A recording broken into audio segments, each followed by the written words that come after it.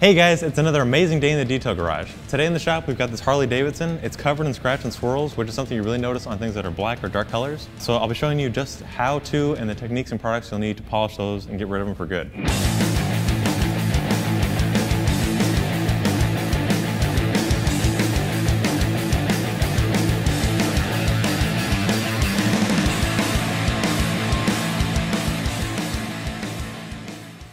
To start off, you want to wash off your vehicle just to get off that loose contaminant or things that have landed on the paint. Then, in a case like this one where it's something that's been ridden, it's been outside, we want to clay bar the vehicle just to get off all the things that have embedded themselves in the paint. Then it'll be ready for the polish. So to get started, I'll be using a wash and wax. It was designed specific for motorcycles. All you do is you spray on, and then using a clean microfiber towel, I'll just wipe off in one direction, taking off any kind of light, dust, debris, fingerprints, or anything else that's been sitting on the paint here. The next step is going to be the clay bar, which is taking off the contaminants that found a way to embed themselves in the paint. Since this bike is fairly well maintained, it doesn't feel like it needs a whole lot of clay barring, so it's just a light contamination. I'll use a light clay bar and then the clay luber just to pull off anything that's found its way into the paint there. So to start off, I'm going to take a piece of the clay bar here. I'll knead this up into a little patty because you're only going to be using about 2 or 3 fingers when you're actually clay barring. And what this is just a very sticky substance, and as you run it across the paint, it'll pull things out of the pores of the paint, kind of like when you do with your skin. It's exfoliating the paint. So before you put it on the paint, you actually want to lubricate it using a clay luber. You can spray it directly onto the surface. I spray it on my hands because this is very sticky. You want to be pretty generous with it, so you'll spray it on the surface and then just go to clay barring. You just want to go back and forth in straight lines, no circles, giving it light pressure, and then as you start off, it'll kind of drag, but as you go over it and you add more lubrication, it's pulling off the contamination out of the paint, and then it's going to start just gliding across. So now the surface is feeling really slick and smooth. I'm going to want to put my clay bar away. You want to put it back in its container or some kind of airtight seal, just so that it'll be ready for next time and won't be all dried out and it won't be any good anymore.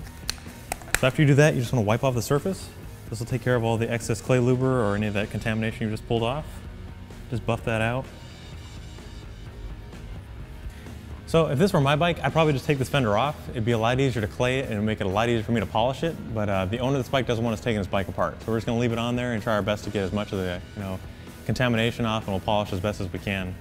Some of you guys at home are probably thinking the same thing. You can take the fender off, put it on the bench, clay it, and then polish it, make it a lot easier on yourself. But you're gonna come across customers who don't want you taking their bike apart. So you just gotta do what they're comfortable with, and that's about it. So now that the surface has been prepped, it's been washed, it's been clayed, it's time to move on to the polishing. I'll be using a dual action polisher. For those of you who are new to polishing or have never polished before, there's 2 types of main polishers. There's a dual action like this here, and there's also a rotary. The big difference between the two is a rotary, it just spins in a circle, kind of like a drill, which is really easy to burn paint if you haven't practiced. The dual action is a lot safer. It has safety features where, like, say you're putting too much pressure, it'll just vibrate instead of oscillating, which can burn the paint. It's just a lot easier to use if you've never polished before. So I'll be using a small backing plate. This is key because I'm working on a motorcycle. Those of you who polish cars know that a bigger backing plate is kind of necessary, but since I'm only working on a little bit of surface area here, I'll be just using a small backing plate. Then I'll be using a green final polishing pad. This is just because I've done a test spot on this bike with a white pad and it didn't give me quite the results that I was looking for, so I'm going to step it up to the green pad. That should do just fine. So before you get started, you want to center your pad on the backing plate. This way it spins nice and smooth, not kind of like a offset.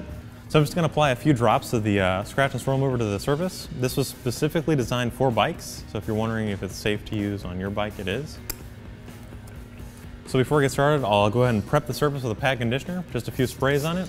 What this does is it's actually helping reduce friction on your pad so that you're not putting a dry pad right on the surface. Now, before I get started actually polishing it, I'm going to go ahead and put a tape line here, just so you guys back home can see the difference between a polished side and then the non-polished side. You don't have to do this at home, but this is just so on camera you guys can see the difference between a polished side and a non-polished side. So next, get your polisher out, spread your compound out over the area you'll be working on. And then to spread it out evenly, you want to put it on speed setting 1, turn it on, and then just go back and forth over the surface you'll be working on. And then when you're actually going to start polishing, bump it up all the way to speed setting 6.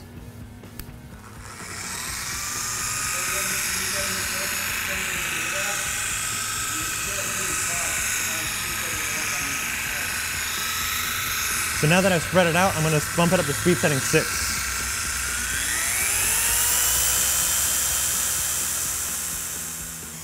So the proper technique for polishing is you want to go up, down, side to side, and you want to overlap your last pass by at least 50%. And then keep that technique until your polish has completely gone clear.